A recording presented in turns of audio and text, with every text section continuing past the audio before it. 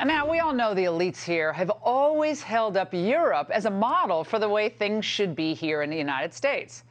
So their entire understanding of the region is based on boondoggle conferences they attended in Vienna or fond memories of their junior years abroad in Paris. I'm not going to read your novel, but I'll tell you what I'll do. Yes? I'll bring it to Gertrude Stein's. She's the only one I trust with my writing. You'll show my novel to Gertrude Stein? Give it to me. I'll bring it to you. She gets back from Spain tomorrow. Great. I'm going to go get it. I can't tell you how excited I am. This is giving me such a lift that my heart is just racing right now. Okay, but what? Okay, I'm going to get it and then I'll be back. Paris is so exciting. Well, they're always jealous of Europe's high gas prices. They marveled at its guaranteed multi-week vacation time, free government health care, and they came to love Europe's persistent anti-Americanism, its growing hostility to Christianity, even its refugees from North Africa and the Middle East. Liberal journalists fawned over the always brilliant Angela Merkel in Germany. If only we could have a leader like her. People in Europe are starting to talk about Angela Merkel as the leader of the free world at the moment. That America has ceded that position. When Europeans talk about the leader of the free world now, they talk about Angela Merkel, not Donald Trump. She is the most important leader in the free world right now, in my estimation. Well, that's a good clue that it's not worked out so well for Germany. The Germany she left behind is not looking so hot today, is it? Because we see the stark truth. Europe, in many ways, is collapsing. Its leaders are giving up. It's a total basket case. Life for normal working people there is increasingly miserable. There's also people who already live on Social Security, who have then also taken the step of getting additional food at the food bank. All of these price increases are paid for by us, the small, medium business owners. You try to not turn on the air conditioning, to take the car less, but still there is anxiety because you have to think about doing things that were normal before. So sad. Let's review what's happened there in just 1 month. Today, 10 years after he was considered the savior of Italy's currency, Prime Minister Mario Draghi resigned and Parliament dissolved. Now to France, where the country there is a total mess with Emmanuel Macron's split government. Once ridiculed by the elites, Marine Le Pen's National Front Party, National Rally Party, is no longer fringe. It received nearly 42% of the vote last April. And last month, the party got 89 seats in Parliament, up from 8. Of course, the UK's Bojo, Boris Johnson, who didn't govern as a populist, he's a fake populist. He was forced out, and yesterday made his final appearance before Parliament.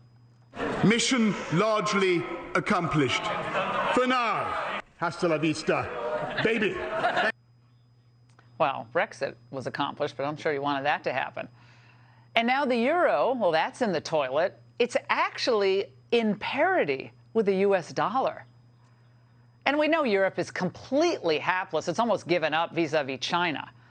They're not strong or principled enough to resist any of China's aggressive economic news and moves. Don't hold your breath there.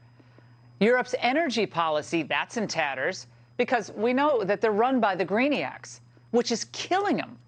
And as we approach cold weather months, they're essentially going to be begging Vladimir Putin for whatever gas he's going to send down that Nord Stream 1 pipeline. So energy rationing, you heard it in those clips we played earlier, is being seriously discussed across the EU.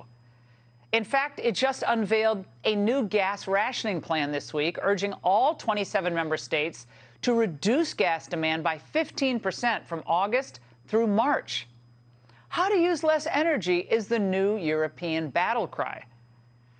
So we're all supposed to be happy today that, I guess, Russia reopened Nord Stream 1, but we find out it's still not operating at full capacity or even half capacity. So Russia's able to play games with a Europe that is not strong enough to defend itself against Russian aggression. Now, remember how the establishment here derided Trump when he went over to Europe and he told the European leaders that they had to become militarily stronger.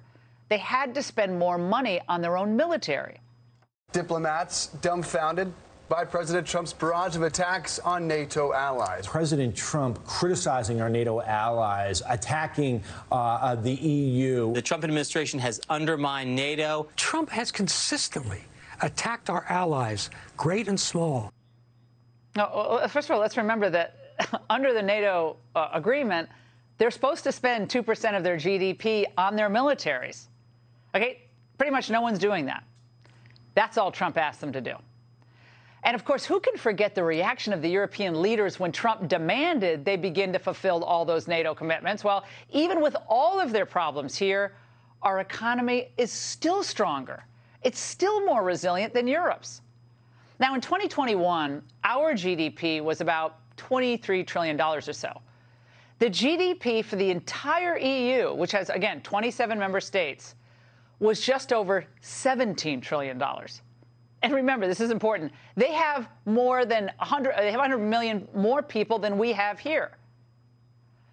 And our military, it's far bigger and stronger than all of the European unions combined. And we say thank you to the U.S. taxpayers for that. We're still carrying the Europeans on our backs decades and decades after World War II. But remember, the left here is working overtime to dismantle both our economy and our military, as Angle demonstrated this week. They don't want us to be stronger than Europe. They want us to be as weak as Europe and essentially folded into that idiotic rules-based international order. Now, we should learn the hard lesson here. Americans are not going to be saved by Europe or the liberal world order. China doesn't give a rat's you-know-what about Tony Blinken's rules-based international order. In Europe can't save itself. So we are going to have to save ourselves. And that's the angle. Hey, Sean Hannity here. Hey, click here to subscribe to Fox News YouTube page and catch our hottest interviews and most compelling analysis. You will not get it anywhere else.